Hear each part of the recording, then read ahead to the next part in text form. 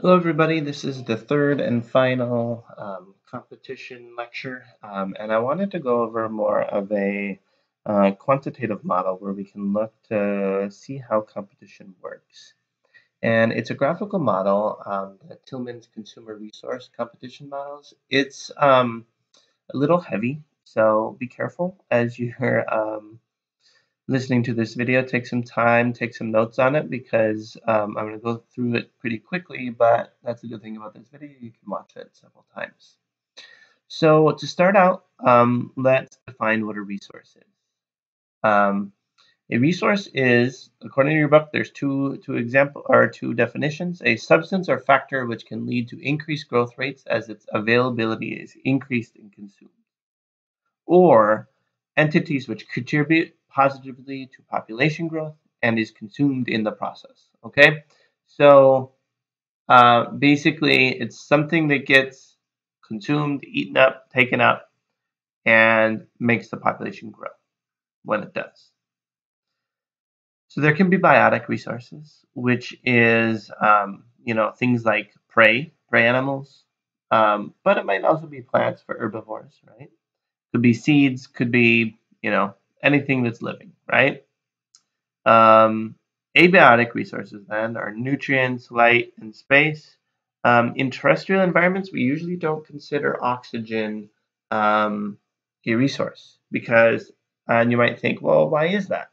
Well, oxygen is never really limited in a terrestrial environment, right?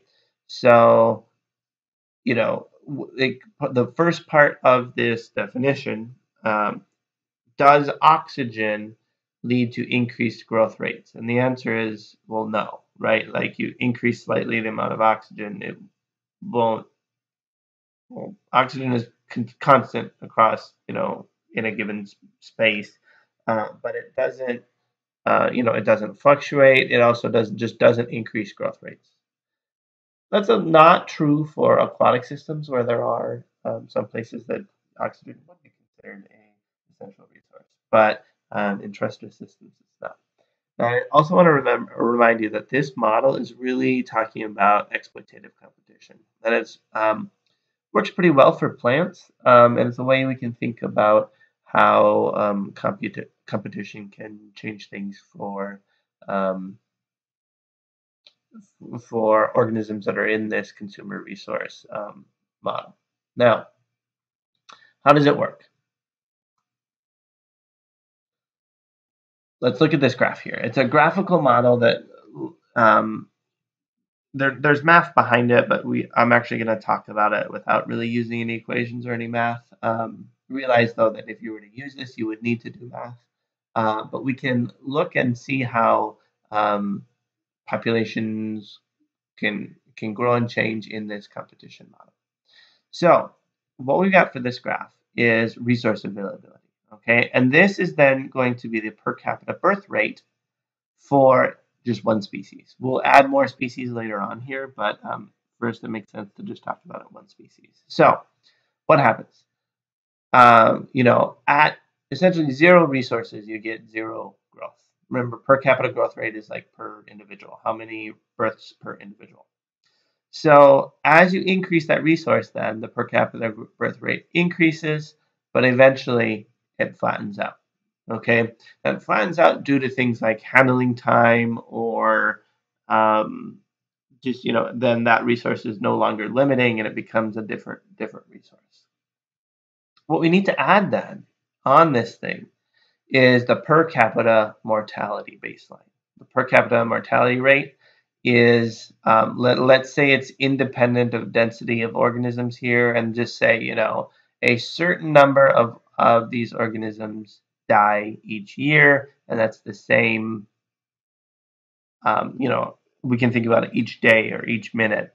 That's how many of these organisms are dying. So what this does then is it puts this death rate here, and we get this thing called the R star at the point where the per capita birth rate line and the mortality line cross. So that's called R star. It means the level of resources that are required for the minimum to sustain the population. Okay, the minimum resources to sustain the population. Okay, so basically what happens here is if you were to have a population that had, you know, resources at R star, the population is stable there. Okay, and how this works is because when the resources are above R star, the population grows and thus deplete the resource further and further. So you would kind of be going backwards on the graph until you reach this point where um, the resources are at some level of like nitrogen in the ground, and the plants no longer increase in biomass or numbers or something. Uh, and if resources are less, the resources rebound and the population shrinks and the resources rebound up to a specific point. Okay, so let's add another species. Now let's say that this second species, the yellow species now, which I've said, yellow is species one, blue is species two. Um, Let me ask you the question. Oh, sorry, their per capita birth rate is different. It responds differently to increases in resources. However, you put these two in a community together, who would win the competition? Remember that we're talking about exploitative competition. I'll let you think. Pause the video. Think about it for a second. All right. What you get though is because the blue species has a lower R star, if you have a bunch of resources in the population or in the ecosystem, you would get a big population, which would then those would draw down the resources to the yellow R star. The thing about the yellow R star though is the blue is still going to be drawing resources, right? They're still going to be drawing resources and will pull the resource level below down to their R star, thus meaning that um, the blue line, the blue species can survive at lower resources. Say this is nitrogen in the soil, and eventually those resources would be pushed to that R, the blue R star, and which would over time then eliminate species one. Now it's pretty interesting that there's different strategies going on here between these two species. The yellow species grows better at high resources. So this is like an opportunist that just gobbles up the resources really quickly. But they're not a very good competitor according to this model here, or according to this line, they're not a very good competitor. Right? The blue species is a better competitor. This type of species we call a gleaner, basically like picking at the last little straws. They do a good job growing at low resources. So given, a stable situation, this is what we would see is the blue species would win here. The thing is, there's some assumptions here that the mortality rates are equal, but you could easily put in another line for a mortality rate for the other species. But it also requires like stable populations and stable conditions, which we know that's not reality. Reality, there's lots of different weather events, there's pathogens that can come in, and all of these things can kind of like reset the scenario and switch around what happens for competition. So what we can do is, grow. If you were growing these two species together, um, given all stable conditions, we would expect blue to outcompete and eventually eliminate the yellow species. But when you have exogenous resource variability, now I know that's a kind of um, confusing word, but let's say all this is saying is that resources can change due to something outside of these species, right? So maybe it's like weather patterns, right? So if it's in California where you have windy or rainy winters and hot, dry summers, right? So maybe it's that the the amount of rain comes and goes and comes and goes. And so if in the winter you have a lot of water availability, so that this resource is water, you would have the in the winter potentially the yellow species doing better. But then when it switches over to the hot, dry summer and there's not a lot of water around, then you would get the blue species doing better. So, and basically the weather switches back around before the yellow species essentially would get outcompeted. And I should say, it's not like the blue species is always outcompeting because here, and I put this, on the yellow portion of this resource axis. Um, Anytime the yellow line is above, that means the yellow line is actually winning the competition. The yellow species is winning the competition. So resource availability variability um, doesn't like make competition weak. It's still happening in the background, but it just makes for different outcomes of that competition. Okay, now let's make it a little bit more complicated. Let's add two consumer. Well, we have two consumers already, and we have two resources. Now this graph then is a little different now. What you have here is on the x-axis is resource two, resource one on the y-axis. It doesn't matter which resources these are, but now the lines we're drawing here are not population size. What they're called is, or these are the mortality rate lines, basically. So, well, I shouldn't say mortality rate. What they're called are zero net growth isoclines. Okay, and at any point along this isocline, the isocline is this L-shaped line here. The population is at equilibrium, right? So if if the resources are such that you have, a whole lot of resource two, but not very much resource one, so that would be like over here in the graph, the population isn't going to grow because it doesn't have enough resource one. But if the resources are somewhere in here, then the population would be growing. Okay. So and essentially what these lines are they're put at the R stars. Okay, so this is the R star for resource two is right along here, and then this is the R star for resource one. What you need then is also a supply point. So it's basically like how the resources are coming back into the environment. Okay, and if we have here the resources are coming in at relatively equal amounts, but if this S were over here, that means resource one comes in a lot more than at resource two. So you might think, well, what are we talking about these resources like being supplied to the ecosystem? And that, if we're talking about, maybe a predator, it could be their prey. Their prey are um, born at a specific rate, so they're continuously supplied to the ecosystem. But it could be just like nitrogen and the level of nitrogen fixation that's going on in the soils. Then we need to add the consumption vectors, okay?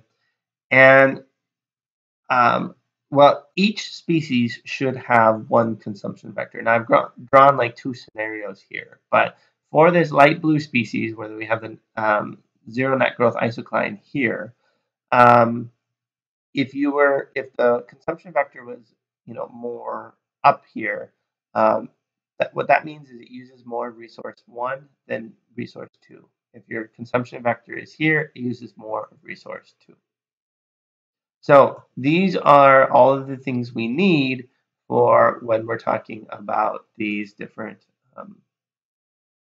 this scenario here. So here is two zero net growth isoclines put on this graph. We've got a red species and a black species. Now remember that this red line, the vertical red line, is looking for the resource for the R star for resource two, and the horizontal line is looking at the R star for resource 1. So what we see is the red species has R stars that are lower for both species. So pretty much at any time, you're going to have red species winning here, right? Winning in a competition, because that red species will always be able to grow at um, lower resource amounts than the black species. And then it's just opposite here, where if you have the black below the red, or to the left and below the red, then the black species will win. Where it gets interesting then is where you have them crossing. Okay, so what this is saying is for the black species, it doesn't need that much resource 1, but it needs a decent amount of resource 2. This one the red one doesn't need much resource 2, but it needs a lot more resource 1. And what we see is we get some equilibrium possible based on the consumption vectors. Now, if you were to switch the consumption vectors, that's what we'll talk about here next. So we've got the scenario where we've got the red species crossing the zero net growth isocline for the red species, crossing the one for the black. And the consumption vector. So this is the consumption vector for the red. This is the consumption vector for the black. So what the outcome of the competition depends on the resource supply point. And that's the kind of weird thing about this. So if your resources are supplied at such that it's somewhere at this level, nothing's going to grow, right?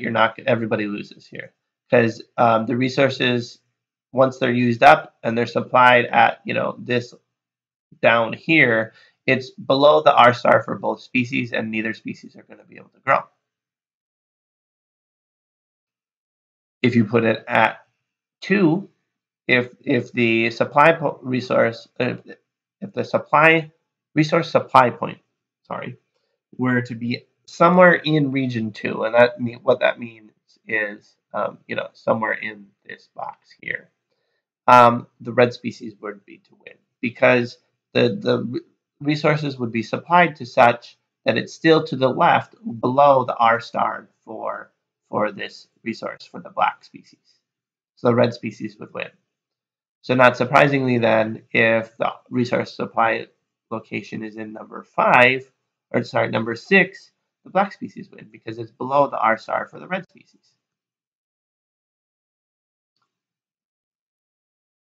Now, this is where it gets tricky. If you put the supply location here in region 3, this triangle here, what you get is, because of the resource consumption vector, the red species would draw the resources to the left of the black zero net growth isocline, and thus eventually eliminate the species.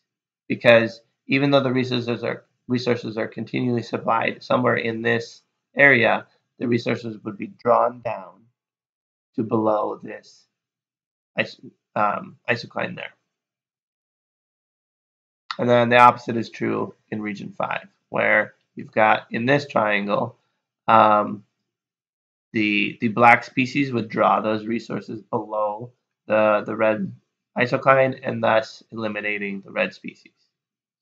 But if the supply point is somewhere in between these consumption vectors, that you'll get a stable equilibrium. Basically, what happens is both species draw the resources down to this point right here. And that means then we're hitting the R star for both species on one of their resources. So, at this point, if the resources are at this level, the black species can't grow, the red species can't grow, or at least the population can't get bigger, right?